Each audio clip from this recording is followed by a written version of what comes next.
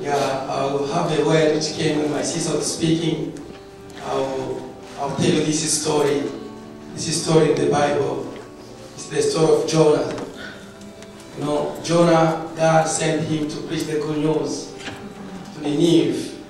And, you know, in his mind, he wanted to run away. Then in the boat, then God took him to the destination. You know, my story, this story is a funny story, but I would like to tell you what happened and what I always believe in this country. You know, when Jonah preached, all the entire city repented. Amen? Amen.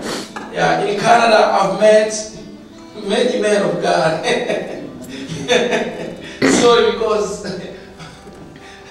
Sorry, because I see how the faithful people are so weak in this country.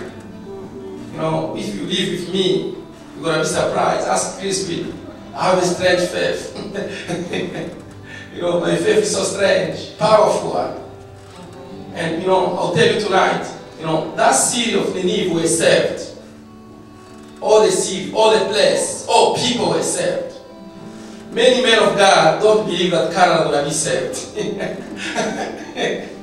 I've seen people of men traveling, go to Africa to see the anointing, but they leave God in Canada. Oh man, God is here. Amen. Amen? Amen. God is in Canada. Amen?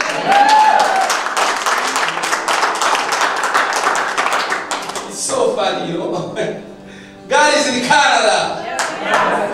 My Bible is telling me when 2 people, 3 or 4 are praying together, then God is among us. Amen. Amen. Do you believe in that? Yes. Do you believe that in this room tonight? Yes. And the other story comes from the book of 2 Kings. Are we the pastor of the church? Yes, thank you. You guys have good English than mine. You're going to read from the book of 2 Kings. From 2 Kings chapter 7. From 3 up to 7. Now there were 4 men with leprosy at the entrance of the city gate. They said to each other, "Why stay here until we die? If we say, we'll go into the city, the famine is there, and we will die. And if we stay here, we will die. So let's go over to the camp of the Arameans and surrender. If they spare us, we live. If they kill us, then we die."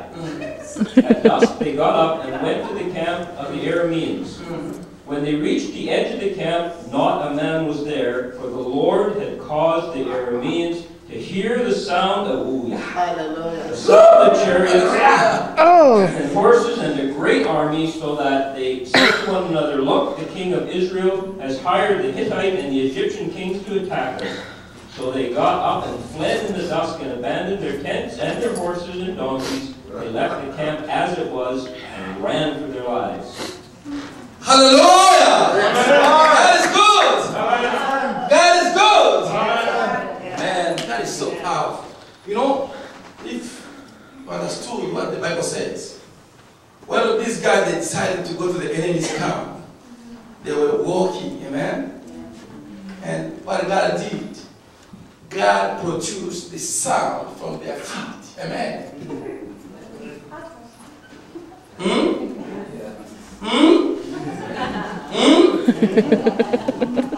Amen?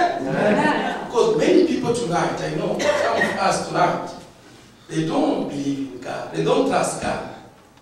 I want to show how God, through the sound of the feet, not by speaking, not by weapons, just the sound of the feet, produce a huge sound in the enemy fleet. Amen. Amen. That's the God is speaking tonight. It's so easy. To God, it takes anything for Canada to get saved. Amen. Amen. Are you getting the point? Yeah. I don't know how it will happen. I can't tell you. I believe Canada shall be saved. Yeah. Because I'm convinced that's why people go to Africa to see what's going on there. They are right. Things are happening in Africa. You know, a person preached to me who saw the seed in my heart was a young kid, small kid. He was like 4 or 5 years, preaching to me. And today I'm a preacher. I've won. God used me to win. I remember in that ministry we baptized almost 500, almost more than 3,000 saved. Wow. In Canada. I've seen some people, I don't know them, all over Canada. Just, oh, I saw you on TV, I saw you. And I said, we're going to pray for you guys. We have come to rekindle this country. That's our mission. Call us what we want, but we know our mission in this country. We're going to pray. Amen? Amen. My faith is, my faith, when I preach to a person, I believe that no matter how long it's going to take, he will come to the Lord. Amen? Amen. I don't care. I've asked my God, when I open my mind and speak, my mouth and speak, I don't care, but I believe by my faith, by the faith in God, that person is going to get saved. Because I don't know when. I was baptized and I came to serve the Lord after maybe many years. That's what happens. Because the word of God is a seed. It has to die. It's a long process. Sometimes. Other people, they just on fire today. Woo-hoo. Yeah. These 2 young men we have here, I've met them, these pioneers. They have a very huge testimony. They've been in drugs, anything. But today, they are on fire. These young 2 men here, these. They are on fire. They're going to pray for you.